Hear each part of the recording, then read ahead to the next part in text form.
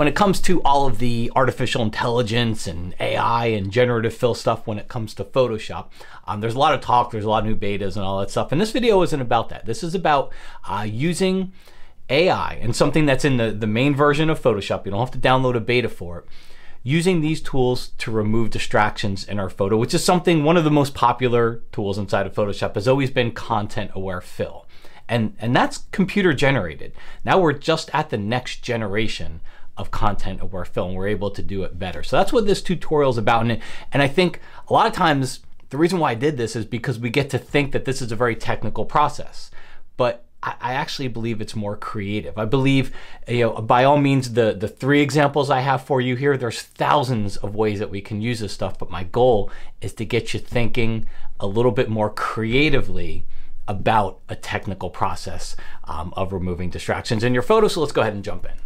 Now, our first image comes to us from Charles Masters. Charles is one of my subscribers and has submitted a photo at one point. So I thought this made a good one because I really like the photo. It looks like it was, Charles was doing some type of air-to-air photography. It looks like, I've done this once before, so it's a ton of fun. You're actually tethered into the back of a plane that's open. And it looks like that's part of the side of the plane or the door or something. So great photo. I don't think cropping it's the answer. I don't think, cropping it in like that's the answer, because I think that brings in, you'd have to go too tight against the jet for that. So I think some type of distraction removal concept comes into play here. We'll take the lasso tool and just do a rough lasso area around it, like so. Go to our taskbar, click on generative fill. I'm not going to type in any prompt. I'm just going to leave it. And that's what I usually do when I want to remove something. And I want it to just fill it in with whatever it can fill it in with, or whatever it wants to fill it in with, because it'll usually do a better job than me actually typing something in for those. So you just click generate, wait till it's done, and I think it does a fantastic job here. It gives you 3 different versions you can scroll through. So that's one. It's another one. I think 3 and 1 look fairly similar. To me, 1 looks a little better. I'd still probably grab the crop tool, crop in just a hair on the left-hand side. Looks like a little too much space now to me, but better than us having to crop in so close to the wing there. Now, I'm going to go ahead, I'm going to delete that layer just to show some of you. And by the way, one of the reasons why that works, because we know that generative fill will not work on high resolution images, but that background is slightly soft. So that's one of the reasons why it's going to work so well, is because the background is soft, so we don't necessarily need high resolution. And that's when I think you'll find it works best for removing some of those distractions. But another thing we can do here, just to alleviate some of the people out there that are going to say that AI and all that stuff is the devil. So we can always go up here to edit, and we can go down to content aware fill. Inside content aware fill, we're able to subtract areas that it can consider for filling with, and we're able to use a little brush to go in and add areas to consider filling with. And you can see on the right hand side, it does a really good job as well. So for all of you that hate AI, I would say you can just use content aware fill, but just understand content aware fill is basically old AI. It's still the computer doing the processing and figuring out what to do inside of there for you. So it's you're not revolting against AI if you decide to use content aware fill instead of generative fill. Okay, moving on down the line. I thought this was a really good one. This one was submitted to me from Bill Caskey, and I'd normally just say you clip the bird's wings, you're done.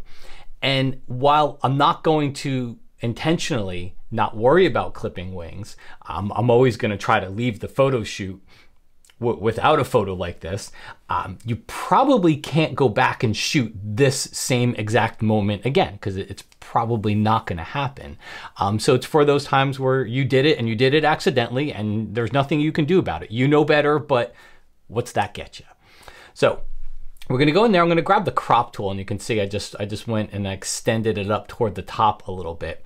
Up in the top options bar, you've got generative expand as one of your options. There's transparent, content aware fill, which again, we could do something similar to this before. It never would have filled in the wings though. And then you've got generative expand here. So I'll click that little checkbox.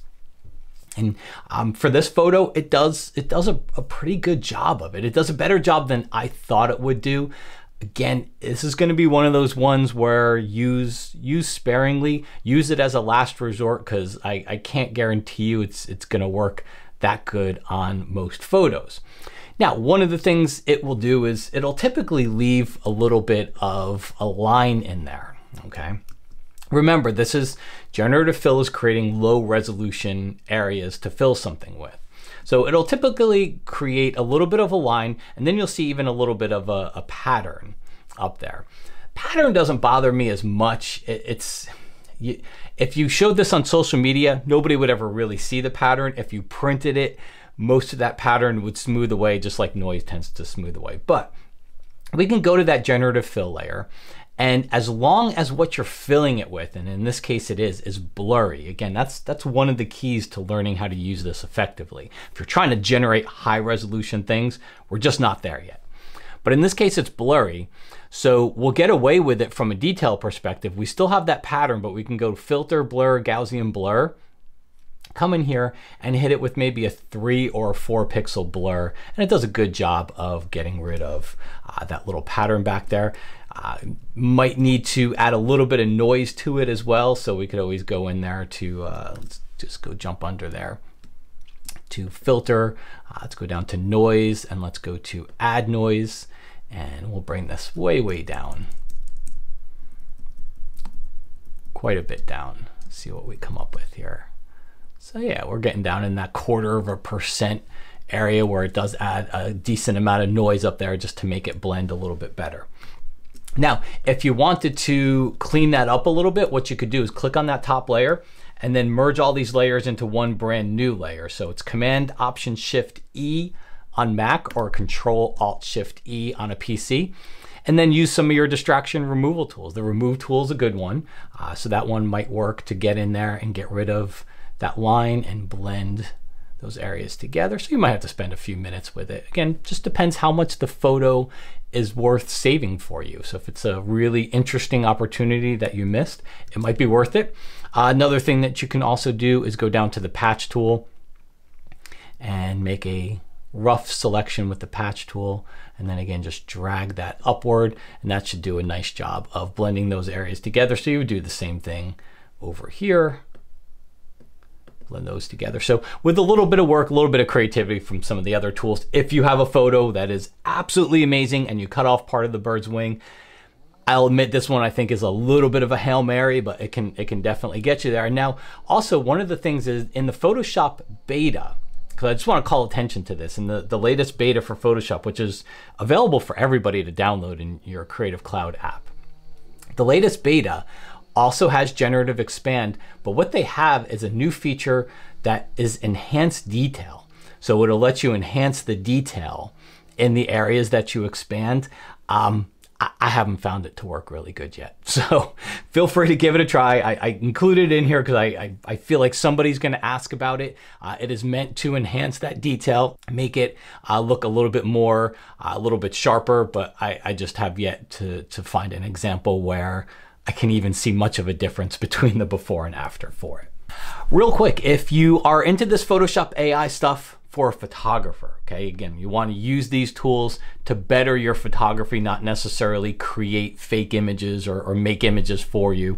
I've got a course called Real World Photoshop AI, and it's exactly that. It's using Photoshop's AI tools in the real world for a photographer. So everything from the neural filters to some of the AI-based selections and how to use those, how they work both in the raw editor and inside of Photoshop. And then of course, generative fill has so many uses for a photographer just looking to help a specific area of a photo. So I encourage you to swing by, check out the course. It's on sale now, and it's been a very popular one because it really does break down those AI tools into a very real world way. Now on to our last example here. If you ever uncomfortably crop, mostly in camera, the top of the photo in the sky, this can be a really good use for generative fill too. So head over here to the crop tool, look up in the top options bar. We've actually had content aware up there for the crop tool for years. And that could do it. You could turn on content aware and you could extend that crop and hit the little checkbox up there. Sometimes it'll do a good job, sometimes it'll leave these little weird artifacts, and just little weirdness up there, which you could try to adjust with with any of the retouching tools. But I'll undo that one. And you're just going to get better results from using Generative Expand here. So we'll go ahead and again, I'll just crop around the entire photo here.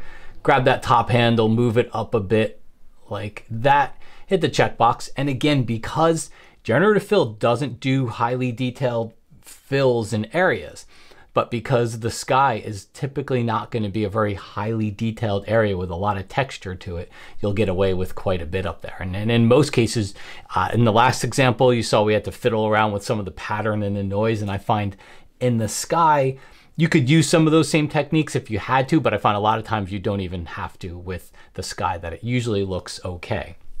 But most times that I've done it, it does a much better job, and you can scroll through a couple of different examples here. It does a much better job than using Content Aware did there. Again, for those of you that are just against all AI, if you've ever used Content Aware, fill or crop like I just did here, you've been using computer generated technology to do these things and to remove your distractions.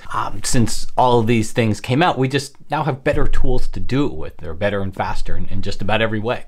Also, if you're interested in AI-based selections, so these are just selections that happen better and faster for you, I've got another video that might be worth watching next that kind of goes into a little bit of the differences between some of the tools that might seem the same, but you'll actually see some differences in them.